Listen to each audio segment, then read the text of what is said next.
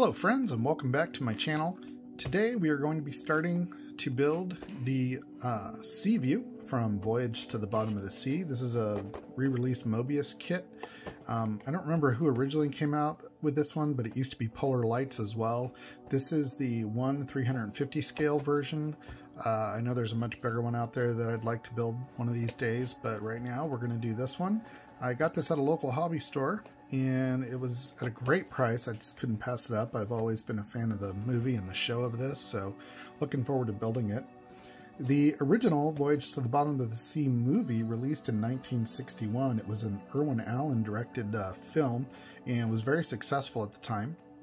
In fact, they followed it up with a television series that released in 1964 and ran for 4 seasons. And granted, all of these were released originally long before I was born, and when I finally came on the scene around 1968, it was still a few years till I was able to watch them in reruns. And like I said, I've always been a big fan of the movies and the TV series, and just this is the real star of the show, is the Seaview and the Flying Sub, which I'm also going to do a kit of that as well. So let's get started and crack into the box. This is a very basic kit. There's not much to it. There's our 2 hull halves. Sorry, Mummy. We have some parts for the base, which will be fun to paint. It's kind of an underwater scene base. That'll be kind of cool. And then we have some assorted parts for the rest of the hull and the rear and wing set where the engines are. And we have some clear parts which consist of 1 windshield. So again, not a very complex kit to build. The fun of this kit will be the details and the painting, nice directions, very simple directions, as you can see, not a whole lot to them. So I'll probably end up putting the base together first, because that's something that I'm going to want to spend a little time detailing on. And then we'll build it in, probably build it in sections initially, and then do some individual painting of those sections, and then put it all together and do some final detailing and weathering. And eventually it will look something like that. So we're going to get started and have some fun.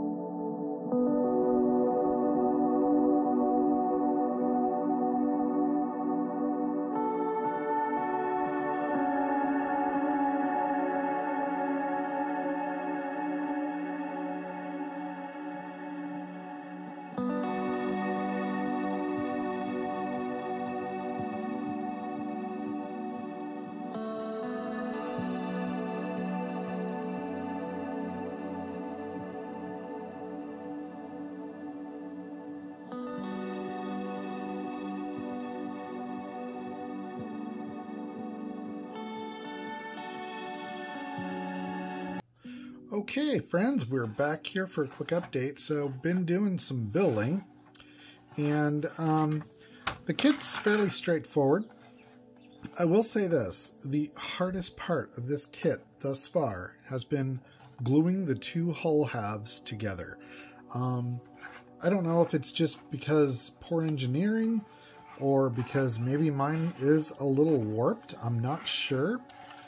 But that was a pain. It took me quite a while to get everything lined up, and even though I did get them lined up, they're not perfect. I'm going to have several seam lines here and there that I'm going to have to deal with. And that's fine. That's okay. I don't mind dealing with seam lines and sanding and puttying. That's part of the fun. I will have to do some major issue solving down here on these seams here. They're pretty bad. But all in all, it's coming together quickly. That's good. So the next step is going to be letting this dry really well.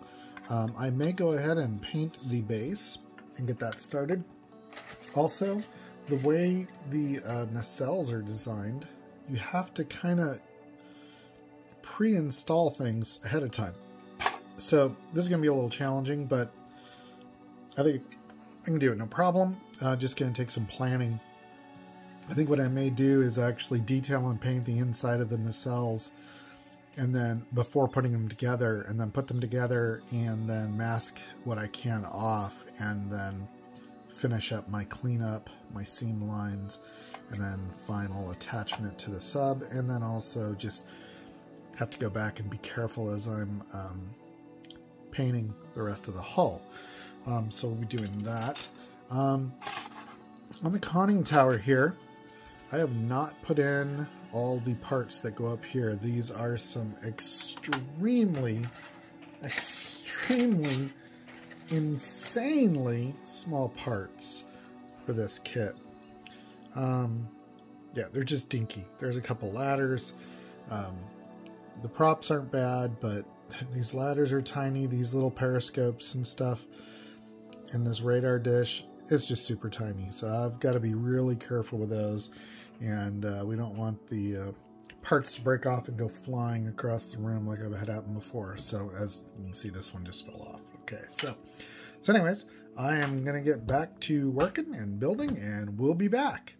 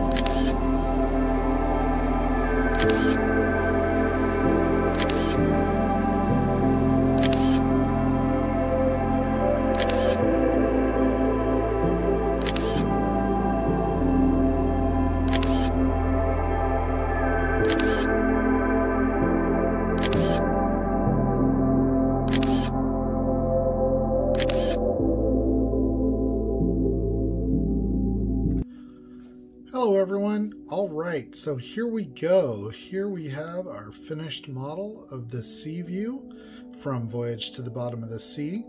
This was a cool kit.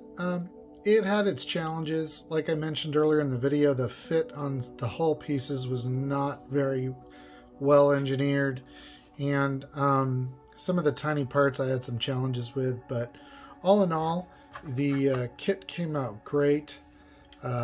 As you can see here, it's got a fair amount of detail, and it looks the part. I mean, for the kit being what it is, and a fairly old mold and a fairly old kit, I like it. It's going to look great on the shelf.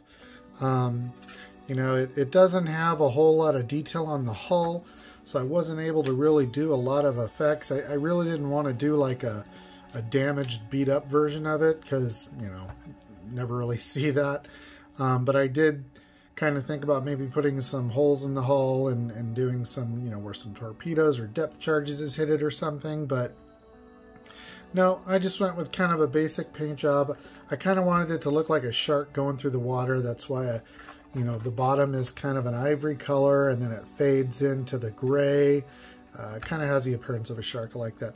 The base came out really good. I like how that came out. Kind of looks like it's underwater. I really like that. A lot of airbrushing that I used on that came out really nice. I like it. So definitely would suggest this kit for an advanced modeler, maybe not a beginner modeler. Some of these fit issues could be a little challenging, and I don't want to deter anyone from the hobby, because this is for fun, and I built this kit the way I wanted to do it because I wanted to have fun with it, and I did. And so yeah, so thanks again for watching the show, and I appreciate you guys coming by. If you have any comments, leave them down below. Would love to hear from you. Please like, please subscribe, and we're gonna have some more content coming real soon. So everybody have fun, be safe, and go build something.